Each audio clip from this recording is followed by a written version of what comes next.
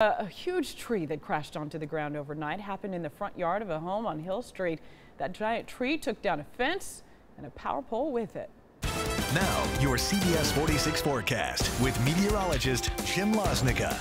Lots of trees down because of the big rains over the weekend. On Saturday, we had a record rainfall of over 2 inches. That broke a 117-year-old rain record in Atlanta. So not surprisingly, the big rains, the ground is soggy, a little wind, toppling those trees over. We could see some more of that next couple of days as a few waves of low pressure skirt by Georgia, producing those showers. Our rainmaker from the weekend is now here across Charleston and the Outer Banks of North Carolina. The one creating the rain this morning and this afternoon is just parked to our south. There's one more cutting across here tonight into tomorrow. It's just now forming back near New Orleans. So all this right along a stationary front, and with that front and low pressures in the area, well, you see all the rain developing here last couple of hours. So today it's not quite as stormy as yesterday, but there's a lot of green showing up. And notice it's lifting off towards the north, towards Atlanta. So in the city, I do think we'll see a few showers here before midnight tonight. So maybe a few more rumbles in your neighborhood overnight as you're off to sleep this evening.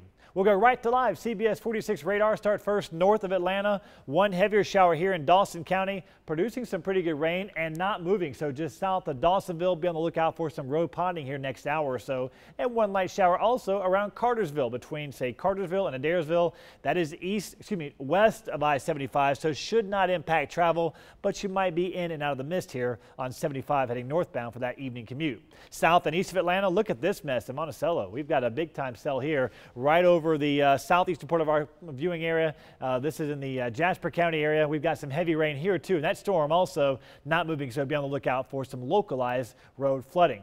Back to the maps we go. What to expect tonight? Through 9 o'clock, showers around and north of Atlanta and around and southeast of Atlanta. Everything kind of rotating in our direction, but should fade away past midnight, so it should not be as wet tonight as it was last night.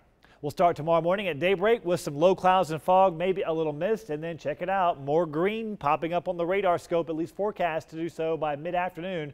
So watch out once again for more showers in and around Atlanta, especially south and east tomorrow.